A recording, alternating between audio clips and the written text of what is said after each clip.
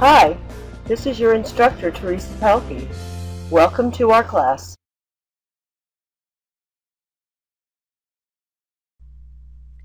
Welcome to our first JavaScript class. Let's review the client-server model. The web browser, referred to as the client, sends a request to the server. The server will retrieve that file and send it back to the browser, which then displays the file in the browser. If the browser were requesting a server-sided file such as ASP or PHP, the server would first process that file, convert the process code to HTML, and then send it back to the server. So in the client-server web model, we have what is called server-sided and client-sided technologies. Anything processed by the browser is considered client-sided, and that is limited to HTML, CSS, and JavaScript. They are all processed by the browser, which means we can test them on our computers. They do not need to be interpreted by the web server. This is an example of good coding for our HTML5 document, and you want to be using good HTML5 in this class. We have in the head section, the meta character set element comes first, then the title, and the rest of the code in the body. Some other things you need to make sure that you understand when it comes to basic HTML5 syntax. Here we have a one-sided element, the image tag. And notice there is no / at the end. That is not required in HTML5. HTML elements, which is the name of the tag, consist of attributes. Here we have two attributes, a source attribute and an alt attribute. Attributes give further characteristics to that element. Attributes contain values. Values can be enclosed in quotations or not. So make sure that you understand your basic HTML elements, what an attribute and value are, as they will be used in JavaScript. Some other things we need to make sure we are aware of are some basic CSS selectors. Here I have an opening and closing paragraph tag. I have ID equals 1. This ID is used by CSS as a selector, and in the CSS code, the ID value is preceded by a £, and consequently the style is applied. A class attribute of the P tag can be used as a class selector, and the syntax for that would be a period preceded by the value of that class attribute. The element itself can be used as a selector. We also have descendant selectors, meaning this style will be applied to this element that exists inside this selector. So here we have a B tag existing inside a £1 selector, so the style would be applied to the word very. So please review Chapter 1 in the book to brush up on your basic HTML and CSS. Alright, what is JavaScript? JavaScript is a scripting language that runs in the browser and only in the browser.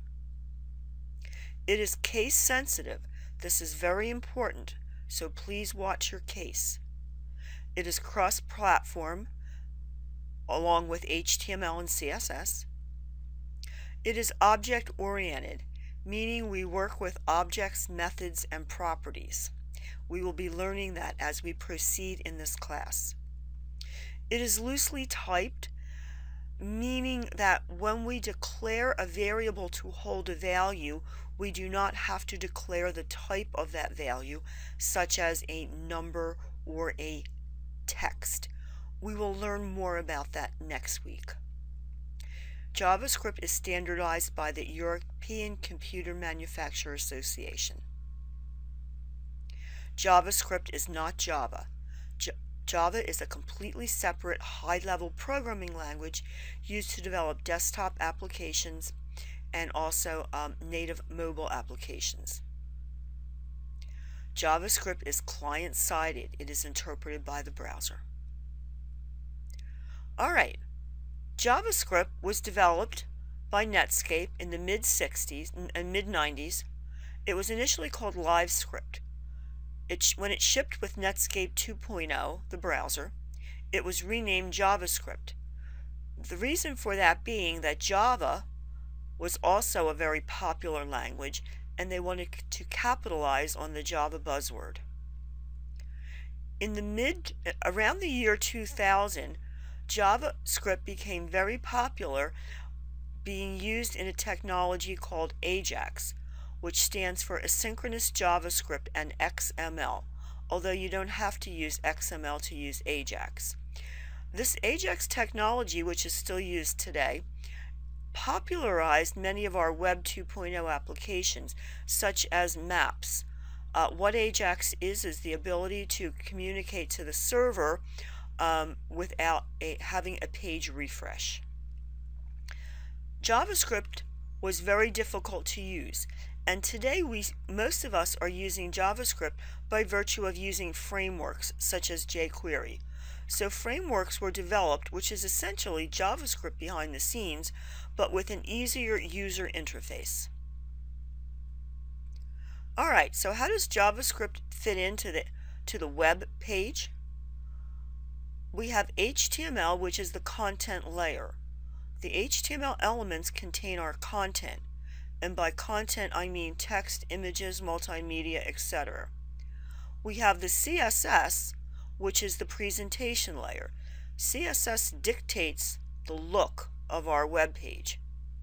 JavaScript is the behavior layer.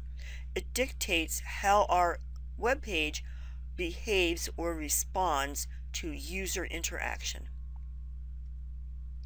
What tools do you need to write JavaScript? Any plain text editor. Whatever you use to write HTML with, you can also use to write JavaScript with.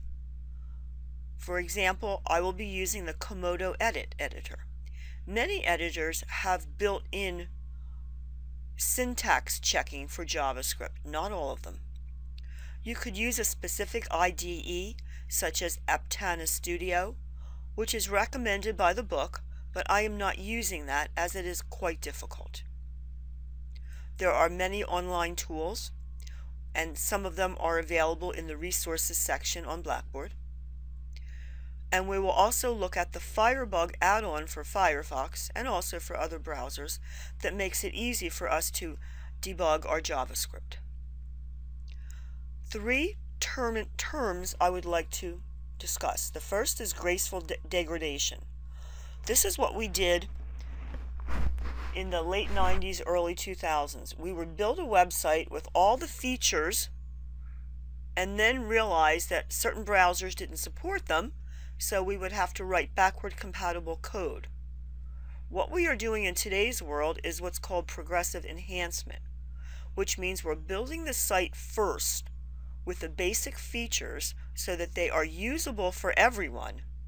Then we are adding the bells and whistles so that if the browser supports the bells and whistles, it will support them. If not, it still will have a fully functioning site. Unobtrusive JavaScript is the separation of JavaScript from the content, just like we separate CSS from the content. This is what we will be using in this class. JavaScript is object-oriented, meaning the things that we work with on the page we can refer to as objects. And some of the objects that we work with are not on the page. They are built into the language, such as the date object.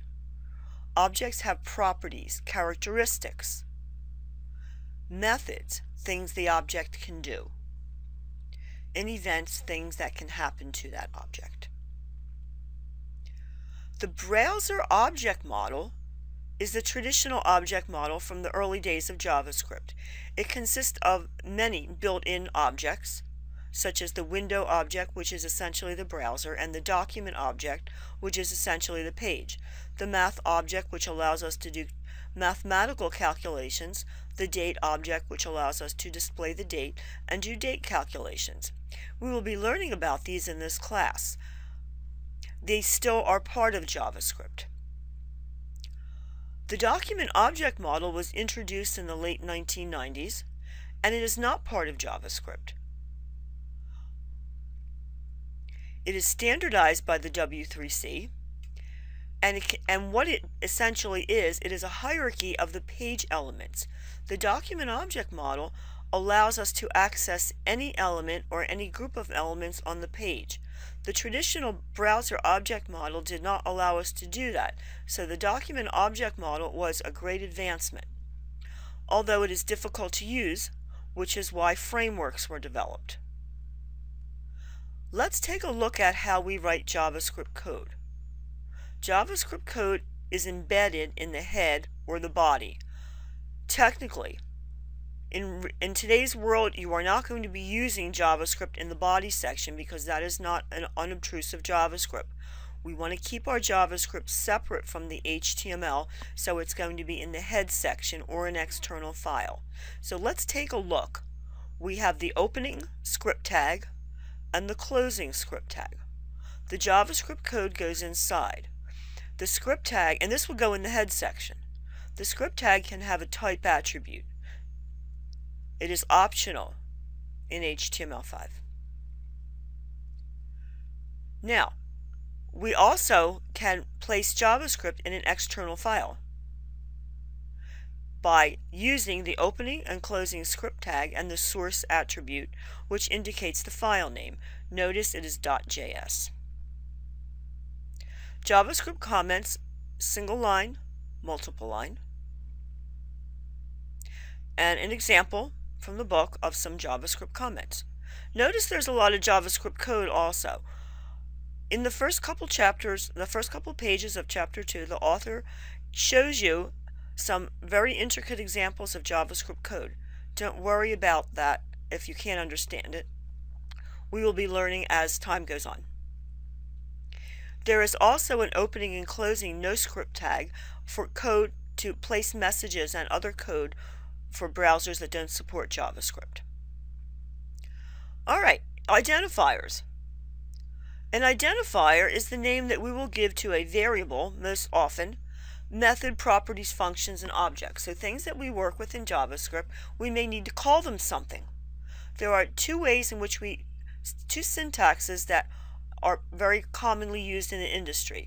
The first and most popular is what is called camel casing syntax. In camel casing syntax, all of the words are capitalized except that the first letter of all of the words are capitalized except the first word.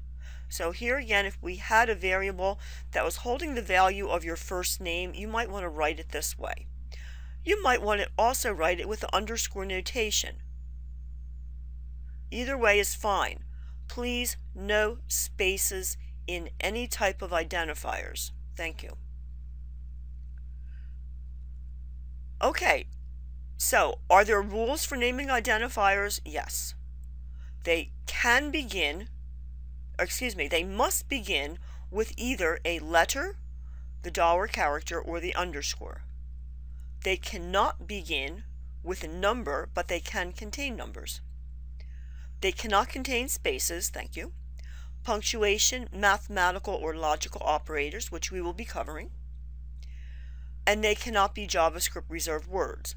There are a lot of reserved words in the JavaScript language, such as displayed here, and we will be learning more about them as time goes on.